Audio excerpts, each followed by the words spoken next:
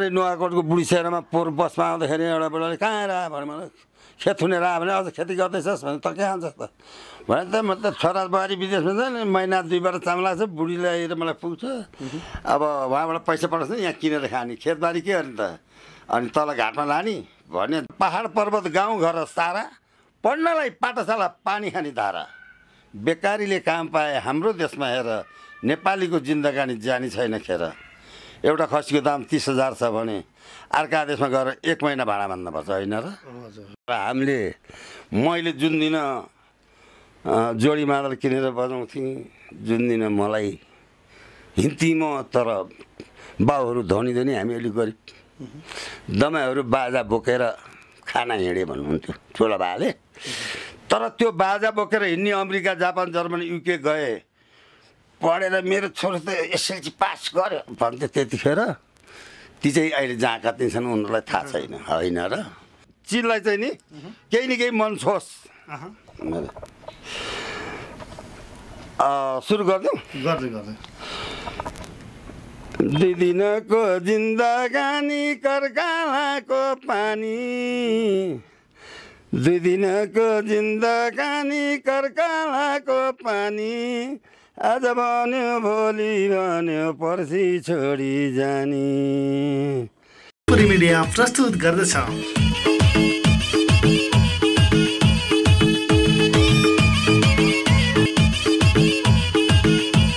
हाम्रो यो च्यानललाई सब्स्क्राइब गर्न नभुल्नुहोला। मामाचा लाइन टिभी र शिवपुरी मिडिया हेरेर बसिरहनुभएका आदरणीय दर्शकहरूलाई हाम्रो हृदयदेखि नै स्वागत छ। हामी आज एकजना यस्ता प्रतिभावान व्यक्तिसँग छौँ। उहाँलाई हामी हाम्रो यो अन्तर्वार्ताको क्रममा हामी जोड्दैछौँ। उहाँलाई हामी यो हाम्रो अनलाइनमा स्वागत गर्न चाहन्छौँ। बुवा नमस्ते। नमस्ते हजुर। हजुरको शुभ नाम? मेरो गणेश थापा। गणेश थापा कहाँ हो? घर नुवाकोट शिवपुरी गाउँपालिका। शिवपुरी गाउँपालिका है हजुर। बुवा छ नि हामी अब तपाईँको यो एउटा गेटअप देख्यौँ जुन एउटा तपाईँको दारी होइन विशेष गरी अब आदरणीय दर्शकहरूले तपाईँलाई किन ल्याए त यो अन्तर्वार्तामा के हो राज भन्ने एउटा कुरा हुनसक्छ। हजुरको विभिन्न अब प्रतिभा छन् अरू कलाकारिताको पनि होइन त्यो हामीलाई थाहा छ। अब छोटकरी भनिदिनुहोस् कि हजुरको घर नुवाकोट भन्नुभयो होइन यो दारीको विषयबाट हामी प्रवेश गरौँ होइन। हजुर यो दारी यति लामो दारी छ दर्शकहरू देख्नुहुन्छ उहाँको यो दारी यहाँ यो कति वर्षको दारी हो? यो 19 वर्ष पुग्न आँट्यो 20 वर्ष लाग्ने बेला भयो अब यो दारी 20 वर्ष पुग्न लाग्यो। हजुर भने यो म अघिदेखि जुङ्गा र कपालको सोखी त्यसो भए भने मैले नुवाकोटमा मसर कपाल पाल्ने मान्छे अहिलेसम्म मैले भेटेको छैन। अहिले अब यताउता गर्दा फाटोफुटो हुन थाले र त्यसो भए हुनाले म ठमेल बस्दा पनि मैले कपालदारीलाई स्वागत गरिरहन्थेँ तर पाल्न पाएको थिइनँ। आखिर लास्टमा गएर मैले कपाल र दारी बराबर पालेर ड्युटी गर्दै थिएँ।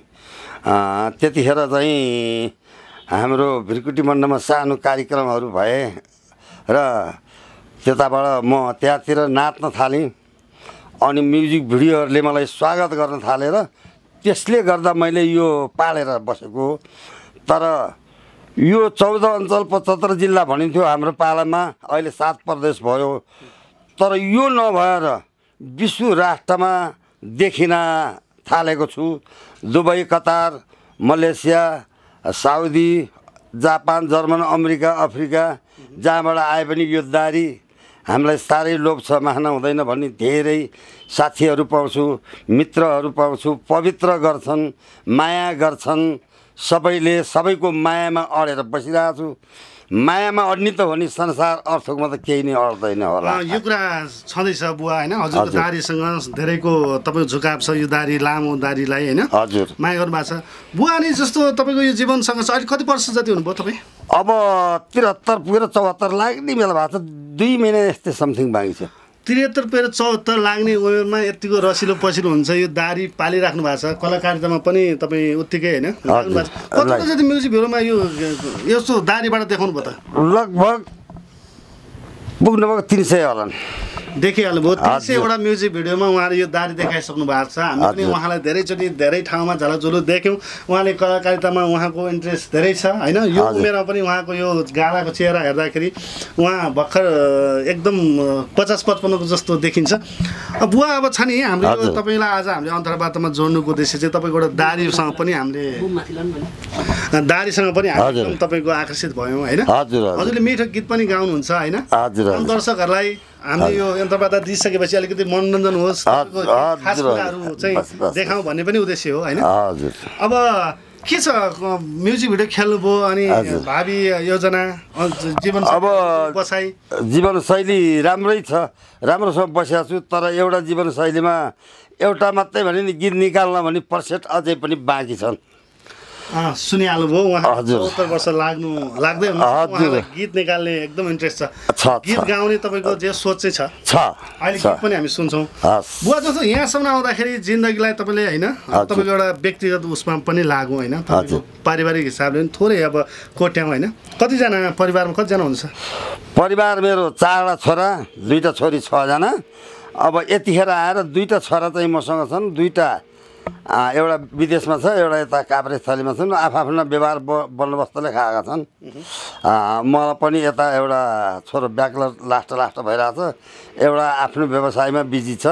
म जता गनी रमाइरहेको छु, म त हाँस्ने मात्रै हो। बुवालाई यो जिन्दगी यहाँसम्म आउँदाखेरि त्यस्तो गाह्रो दुःख त छैन? छैन, कहिले पनि दुःख मान्दिनँ। म किन दुःख मान्दिनँ भने म 42 वर्षमा मर्ने मान्छे।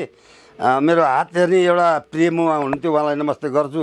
अहिलेसम्म ती कुरा मेरो कहीँ फरक खाएको छैन भने त्यसो भए हुनाले दुःख पाइन्छ, तर दुःख पाएर डराउनु हुँदैन, केही डर छैन। हो, यही मेसेज तपाईँले एउटा आम अहिलेको जनसमुदाय आम युवाहरू हुन स्वदेशमा विदेशमा हुनुहुन्छ आज हाम्रो देशका युवाहरू उहाँहरू तपाईँले के भन्न चाहनुहुन्छ? यो तपाईँ 74 वर्षको उमेरमा यतिको रसिलो पसिलो हुनुहुन्छ होइन, हट्टाकट्टा हुनुहुन्छ।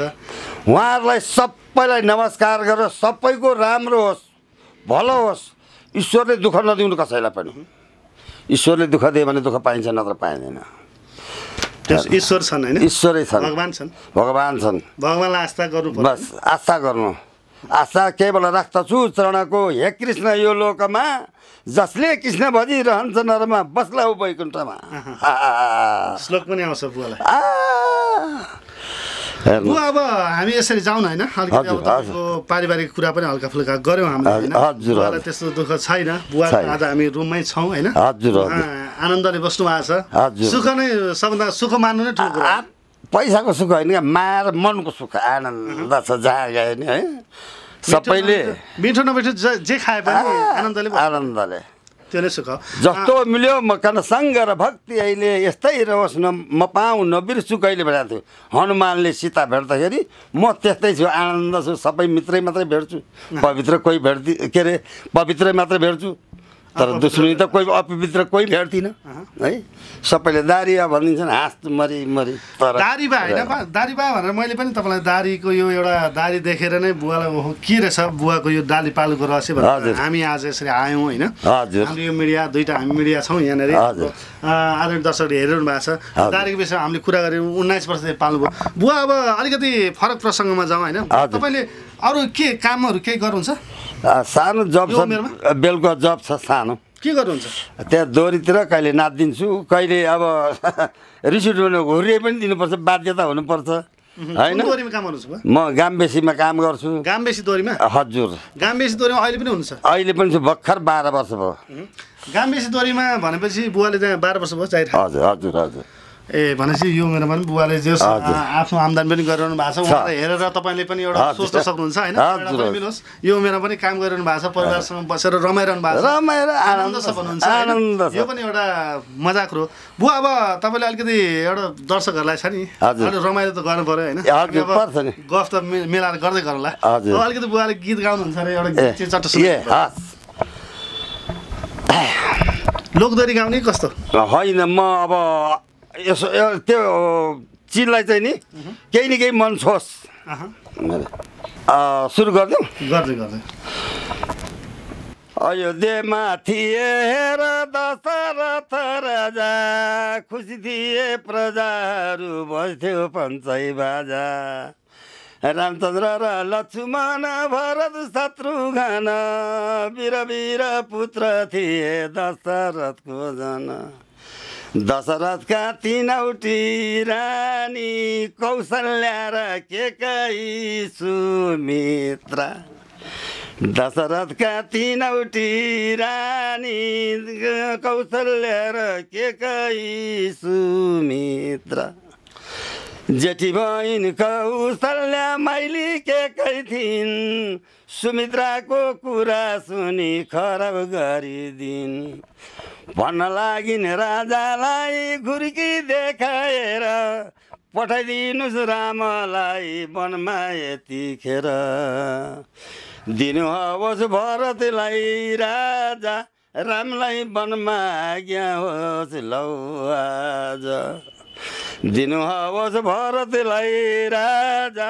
रामलाई वनमा आज्ञा होस् लौ आज बुवा धन्यवाद छ यो गीत होइन हजुर एउटा पौराणिक कथाहरूलाई एउटा यथार्थपरक कुराहरूलाई होइन वास्तविक जीवनमा भोगिने कुराहरूलाई मिठो तरिकाले तपाईँले प्रस्तुत गर्नुभयो जस्तो यो किताब पुरानो एउटा शैलीको गीत हो होइन हजुर आजभोलिको नयाँ नयाँ आधुनिक गीतहरू आधुनिक लोक दोहोरी गीतहरू छ नि जस्तो आधुनिक भनेको चाहिँ नयाँ नयाँ अब भावनाहरू शब्दहरू पनि अलिकति फरक पहिला त्यस्तो गीतहरू आएर बेला तपाईँ एउटा गाम्बेसी दोहोरीमा दैनिक दोहोरी सुनिरहने मान्छे होइन हजुर अहिलेको दोहोरीहरूलाई र पहिलाको दोहोरीमा के अन्तर पाउनु भएको छ हजुर होइन पहिलाको दोहोरी र अहिलेको दोहोरीमा हाम्रो दोहोरीमा यस्तो छ के छ भने यिनीहरूले गीतलाई बस्य गरेर लाँदैन उचालिदिन्छन् सुस्स कागजमा आगो जस्तो हुन्छ हाम्रो भने सलक्क जान्थ्यो अब रामचन्द्रलाई भन्दै लगेँ मैले हेर्नुहोस् अझ दोडा थुक्का भने यो त धेरै लामो छ होइन र तर यो पहिलाको चाहिँ हामीले जस्तो यिनीहरूले कसरी भन्नु सक्छ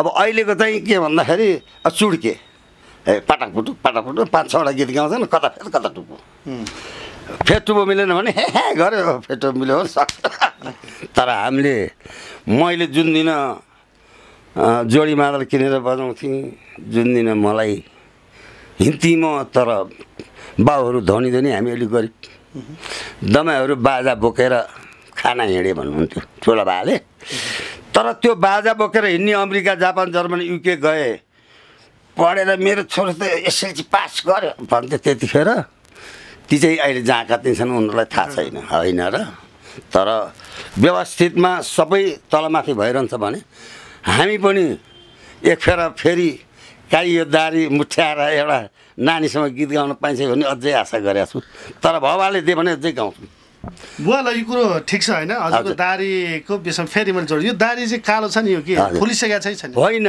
यो फेद फुल्ने हो यो माथि त फुलेकै छैन अहिलेसम्म माथि फुलेको होइन यो हजुर यो चाहिँ फुलेको फेदमा चाहिँ फुलेको छ यो कालो छ नि यो रङ्गला त होइन होइन यो तलतिर त यो एउटा फुलेको छैन क्या टलक्क टल्किन्छ हेर्न बुवाको दारीको प्रसङ्ग सँगसँगै बुवा अनि सुन्नु न अलिकति अब तपाईँ बाल्यकालतर्फ पनि जाउँ कहाँ हुर्किनु भयो नुवाकोटमै नुवाकोटमा त 14 वर्षमा बुवाले गोरु अगाएन भनेर कुडिदिनु भयो 20-22वटा बाख्रा र 17-18 गाई गोरुलाई परल बाख्रालाई चाहिँ खन्डीको स्याउला हालेर घुँडा टाले सुर लगाएको थियो अहिले छोराहरू भङ परेर लाउँछन् अब त्यो बाख्रा ओछ्यानमा फालेर खन्डीको औटो लाएर म यहाँ झोरको कुनामा ल्याएर फालेँ बाँसा झाङ्छ त्यहाँ पुगे बेला मैले फालेको औल्टो छ कि भनेर हेर्दैछु अझ 14 वर्षमा कति सालको कुरो यो म 3 सालको थिएँ 14 वर्ष लागेपछि भाइ कति सालको भयो अर्थ थाहा छैन 3 सालमा जन्मिनु भयो 14 सालको उमेर भएरै भाग्नुभयो भागेँ त्यहाँबाट चाहिँ म सुन्धारा गएँ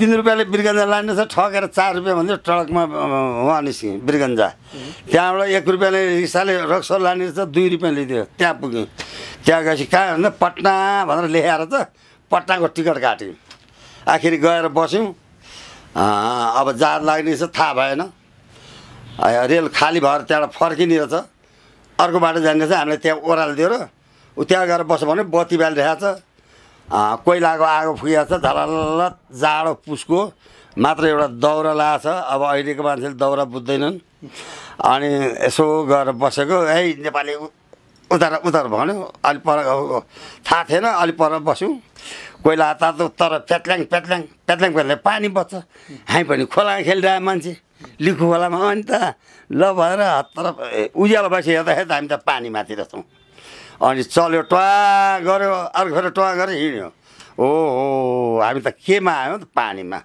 जहाँ पुगिन्छ भने पट्टा महेन्द्र घाटमा उत्रौँ अब त्यहाँ पनि अलिअलि दुःख भयो त्यसपछि आफ्नै सुख त्यसरी बाहिर पनि जानुभयो हजुर भनेको त हजुर पटना पुग्यौँ त्यहाँ 1 वर्ष बसेपछि त्यहाँबाट छुट्टी लिएँ छुट्टी लिएपछि अब जान्न घर भनेर फेरि कलकत्ता बसेँ त्यहाँ पुगेपछि 5 वटी बङ्गाली केटी म एउटा केटा 16 वर्षको भएँ जोरदार तर उनीहरूले मलाई अतिशय गर्न थाले बिहा गर्नुपर्छ भनेर मैले जन्मभूमि सम्झेँ होइन र होइन योसँग फसेँ भने म बाबामा देख्दिनँ म यसलाई छोडिदिन्छु भनेर गोर्खा दाइसँग एउटा चाहिँ नि चिठी मागेर आफ्नो लेखौँ भने थाहा पाउँदो छैन केले लेख्ने नुवाकोट त हो कहाँनिर हो सुदूरपश्चिम 1 नम्बर नुवाकोट भने त्यति थाहा थियो भने अनि 2 वर्षपछि फर्केर आयो बुवा महाँको दर्शन गरियो दुःख सुख यस्तै हुन् भनेपछि बा हजुरले यो जुन कथा भन्दैछ एउटा आफ्नो वास्तविकता भन्दै हुन्छ नि जो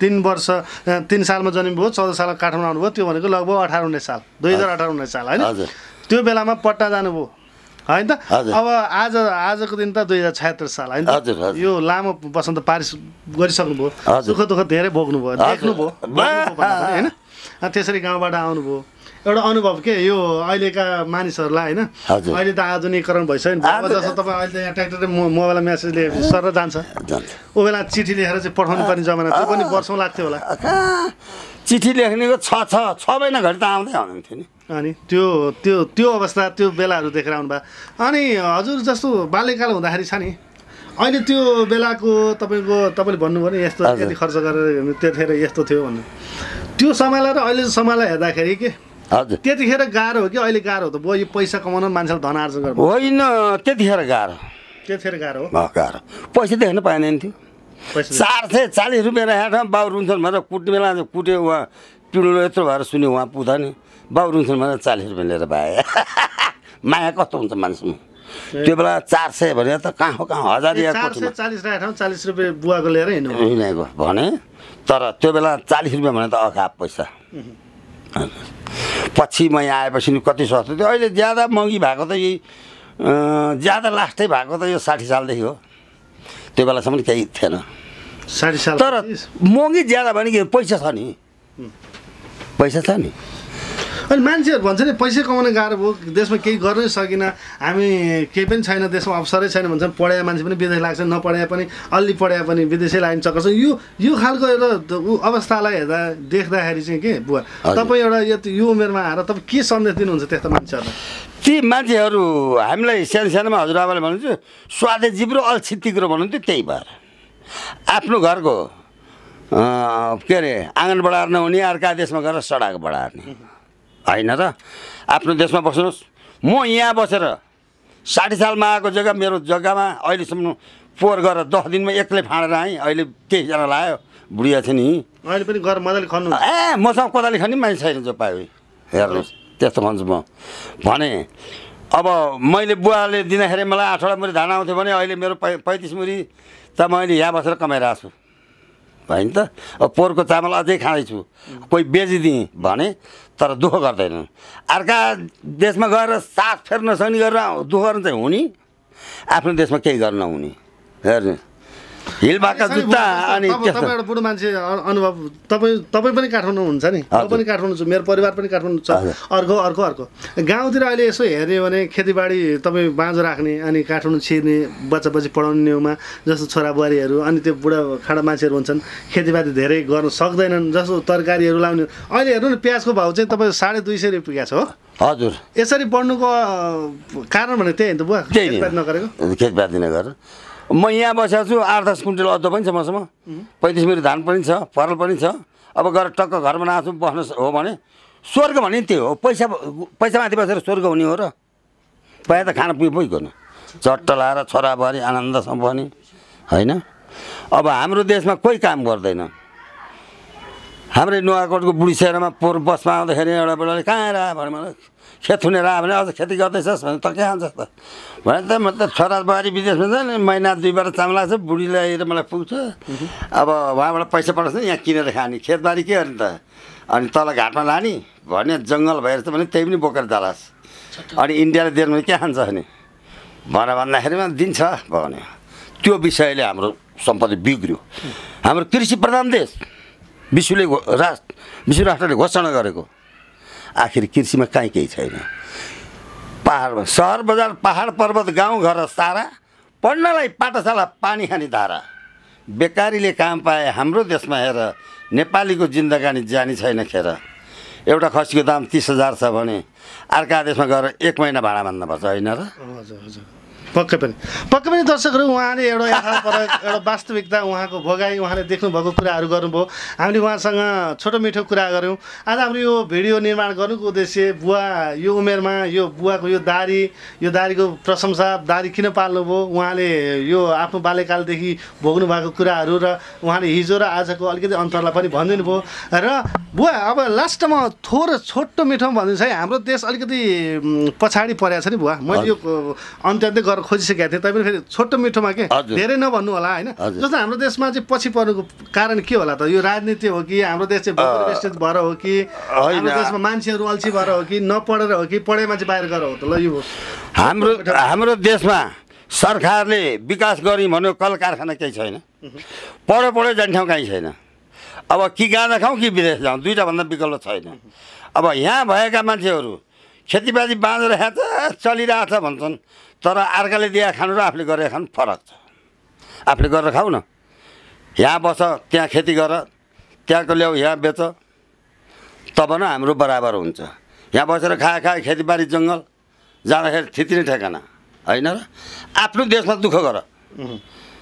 आफ्नो देशमा दुःख गर म कहीँ गएको छैन किन जानु नि महिना 50-60 हजार कमाइन्छ आनन्द खाइन्छ रमाइन्छ बसिन्छ पैसा लिएर कोही गएको छैन कमाइ 50-60 हजार छ 40-50 हजार जहिले पनि हो राम्रो भएन 50-60 हजार हुन्छ बुवालाई अब अन्तमा हजुरले छ नि यो मामा भान्जा अनलाइन टिभी र यो शिवपुरी मिडिया हेर्ने दर्शकलाई के भन्नुहुन्छ बुवा यो कलाकारितामा इन्ट्रेस्ट हुन्छ कसैले चाहेमा मलाई सम्पर्क गर्न सक्नुहुन्छ भनेर आफ्नो नम्बर पनि दिन सक्नुहुन्छ ए हजुर मलाई सम्पर्क गर्न खोज्ने मेरा मित्रहरूलाई सबैलाई नमस्कार गर्छु म धेरै मिडियाहरूमा खेल्दै आएँ तर कसैले नम्बर नपाएर बोलाउन नसके नि हुन्छ मेरो नम्बर हजुरलाई इच्छा छ भने भनिदिन्छु म तर मेरो नम्बर के हो भने 98 18 72 55 79 यसरी बुझ्नुहोस् त्यहाँ लेख्नुहोस् स्वागत छ हजुरहरू सबैलाई नमस्कार छ बोलाउनुहोस् जहाँ पुगे नि आइपुग्छ हस् बुवा यो रमाइलो मिठो कुराकानीपछि हामी बुवालाई धेरै धेरै धन्यवाद दिँदै उहाँको यो अझ बाँकी जीवन सुखमय होस् उहाँलाई कलाकारितामा ल्याउन चाहनुहुन्छ देखाउन चाहनुहुन्छ उहाँसँग भएको अनुभवहरूसँग साटासाट गर्न चाहनुहुन्छ तपाईँ पनि मिडियाबाट आफ्नो प्रस्तुति दिन चाहनुहुन्छ उहाँलाई भने उहाँलाई सम्पर्क गर्नुहोस् उहाँको नम्बर पनि सक्नु भएको छ आदरणीय दर्शकहरू मामा अनलाइन टिभी र शिवपुरी मिडियालाई नियमित रूपमा फलो गरिदिनु होला हामी पनि यो भिडियो निर्माणको क्रममा छौँ हामी सुधार्दै जानेछौँ हामी अझ मिठा मिठा रोचक कुराहरूलाई हाम्रो अनलाइनबाट राख्नेछौँ यति भन्दै आदरणीय दर्शकहरूलाई धेरै धेरै धन्यवाद दिँदै हाम्रो यो च्यानललाई सब्सक्राइब लाइक सेयर गर्नु होला भन्दै अहिले भने छुटिन चाहन्छु हस् धन्यवाद